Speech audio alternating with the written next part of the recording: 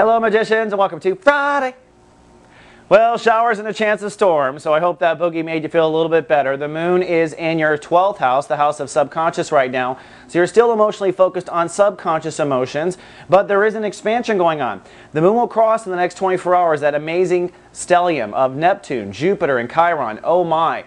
Which means that you will log in emotionally to your higher self. Okay, that's Neptune logging you in. Also, Jupiter is helping you to expand, and I think what you're going to expand is emotional faith, and Chiron is a healing. And for you, this is a very deep issue. So I think Pisces over the weekend, and especially in the next 24 hours, are expanding their overall faith in themselves and their faith in the universe, but it requires that you heal, and it requires that you log into your higher self for guidance. Now, zipping around the sun, Mars is ruling the day, which is another reason why I think there may be some anxiety. Whenever Mars adds action energy onto whatever going on, it just makes us a little irritable. The topic, though, is for you to move forward. That's Mars, action, aggressive, testosterone energy. And what do you move forward in? Your personal dreams. Time to move forward and go forward when it comes to what you really want. We're at the end of chapter 2 now of Sun in Cancer, which means you should now have narrowed a little bit of what you really want. And I think by releasing these weeds and these demons in your subconscious, you will in fact have the power and courage to go forward. So try to take some sort of step towards what you want in life, even if it's as small as looking at classified ads to see if there are jobs out there that you really want, or